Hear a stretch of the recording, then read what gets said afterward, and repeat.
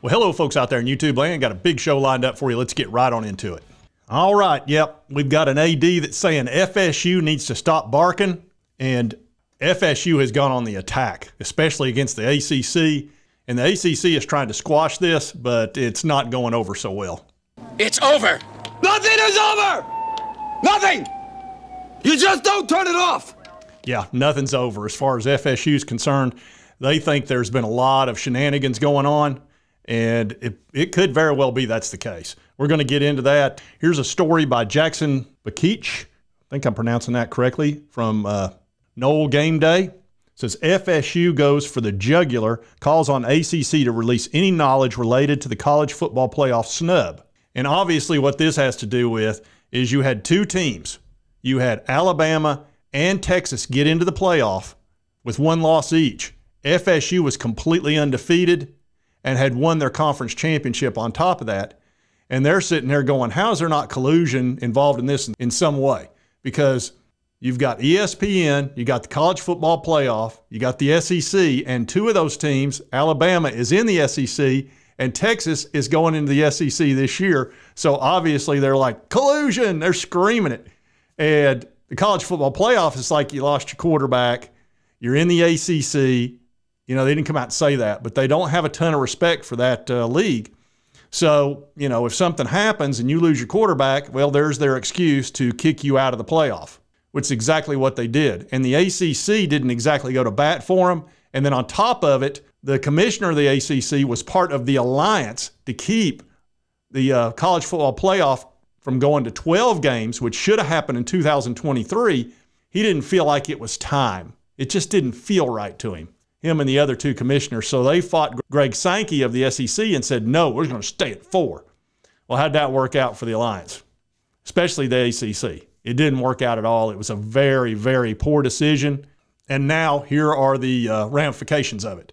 And FSU feels extremely cheated. And I have a lot of empathy for the FSU fan base because we've been going through something very similar at UT. We've been attacked by the NCAA multiple times. Now, the one attack was justified, and that was over Jeremy Pruitt. I understood that.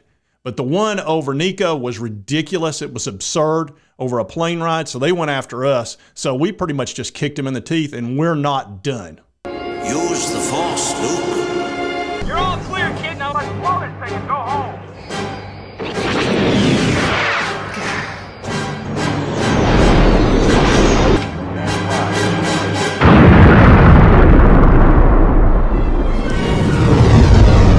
Yeah, when we're finished with them, there's not going to be much left. I'll just go ahead and tell you. And I don't care. I really don't. But I've seen the same thing happen with FSU. They get creaked by the college football playoff. Then they get attacked over something stupid, ridiculous, where an offensive coordinator drove a kid to an NIL meeting, which they're allowed to have NIL. Last time I checked, the Supreme Court voted 9-0 on that. Oh, no, he drove him there, so he gets a 2-year show cause. They lose 5 scholarships. He gets a 3-game suspension. I mean, and like $1 million fine. Give me a break. It's ridiculous. So I have a lot of empathy for the FSU folks because we've been going through something very similar. So now that my first rant is over, and I say first because who knows? There could be a second rant come out of me. You never know. I like to rant from time to time. This story goes on to talk about Attorney General of Florida, Ashley Moody. She sent a civil investigation demand. And again, this is the Attorney General of Florida. So this is, you know, they're not asking, they're demanding. They want all communications to and from the SEC, the ACC, and the NCAA, ESPN, and all 10 conferences in FBS football, as well as the compensation of the committee members. I have not heard anything on that. I'm waiting. They also want any other executed agreements between the ACC and Disney. Then ESPN came back and accused Florida State of potentially committing a felony in late February for attempting to unseal the textbook trade secrets of the ACC's grant of rights. And if you know anything about those grant of rights, they can only be seen in secret. You're not allowed to expose them in any way, even though Florida's a sunshine state. And I think you even have to have special glasses to see the dadgum thing. I don't know. For some reason, maybe it's written on special constitutional paper. Who knows? It's just an agreement. Trade secrets. Give me a break. You serious? But what just recently happened and this is an ongoing lawsuit between FSU and the ACC.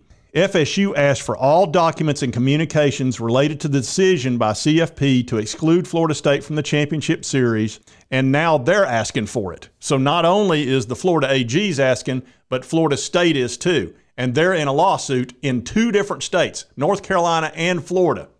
And remember, ACC ran to North Carolina the day before FSU filed their papers in Florida. How in the world they got it done that quickly is beyond me, but it was obvious they were trying to get in front of them. There was no question about that. And here Skip Foster broke it. He said the ACC court filing in Leon County reveals that they've requested all that information. He actually put the document in a tweet.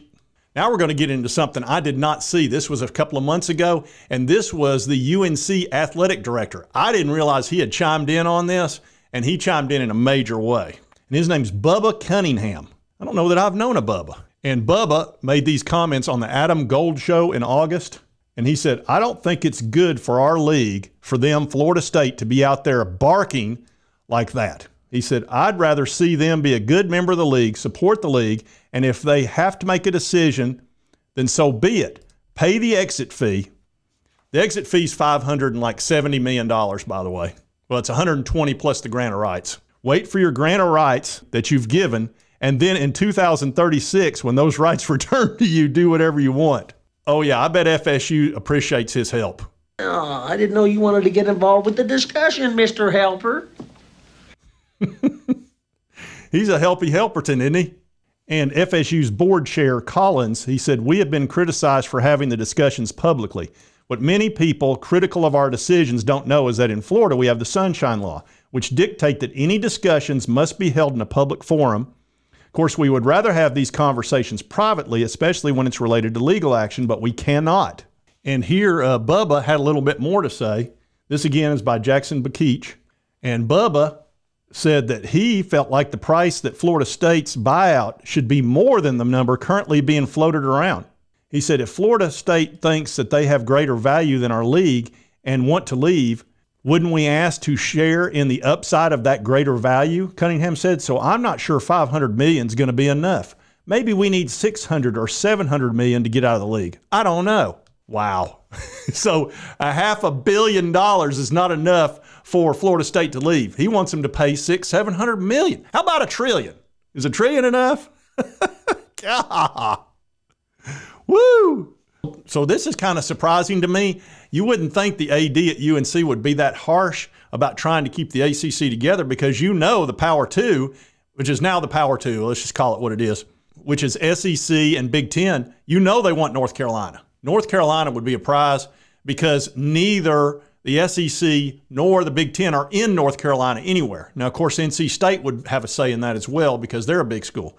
But North Carolina is sort of the crown jewel because of the basketball and all that, and their football's been pretty darn good as well. So I'm a little surprised they're talking like that, but it really doesn't matter because whatever FSU gets, any other team will get in the ACC as far as a walk-away price or whatever you want to call that. So needless to say, old Bubba over at UNC is not exactly buddying up with FSU, and it's really getting ugly between FSU and the ACC. And I can tell you how this is going to play out. Actually, I won't tell you. Dalton, tell them how it's going to play out. It'll get worse before it gets better. Yeah, it's going to get worse before it gets better. Roadhouse. This has been one of the most intriguing stories, and I'm rooting for FSU to get out of the ACC because they won out. They're a big program. They deserve to be in either the SEC or Big Ten.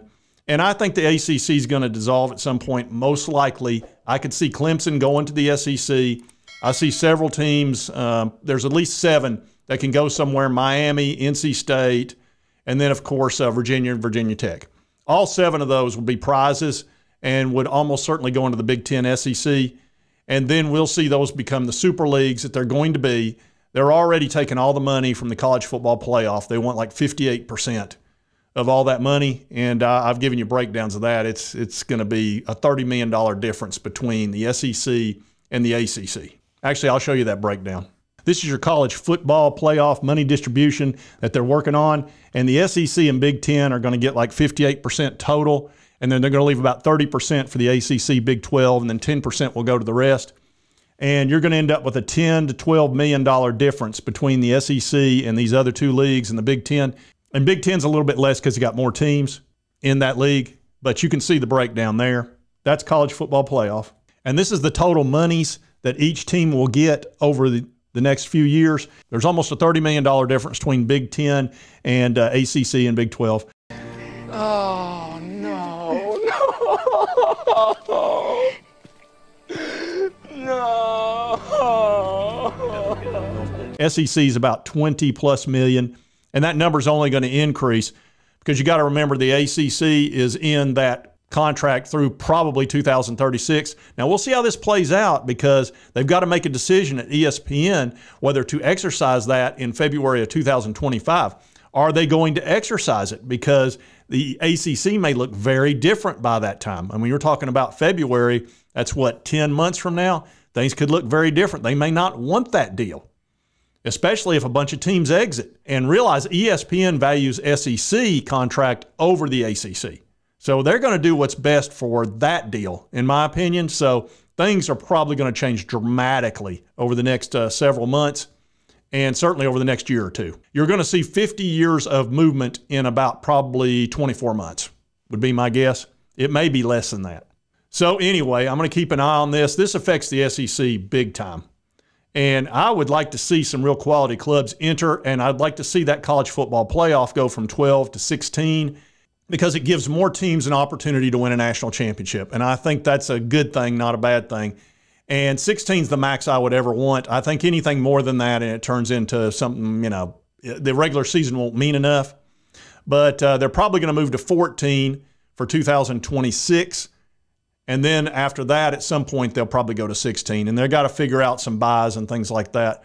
But all this is going to the super conferences. Eventually, you can just see it. So anyway, if you like this content and you want to keep up with all this stuff, just hit this little button right here. This is my subscribe button. Doesn't cost you a dime, and it helps me out. I'd appreciate it if you'd hit that. And also hit that like button. And right here's a video that YouTube thinks you'll enjoy based on your recent viewing history. And that has something to do with the algorithm. I don't know the algorithm. Who are you? I am the architect. I created the Matrix. I've been waiting for you. Yeah, the architect confuses me, to say the least. Anyway, we'll see you next time on Sports Talk Jay.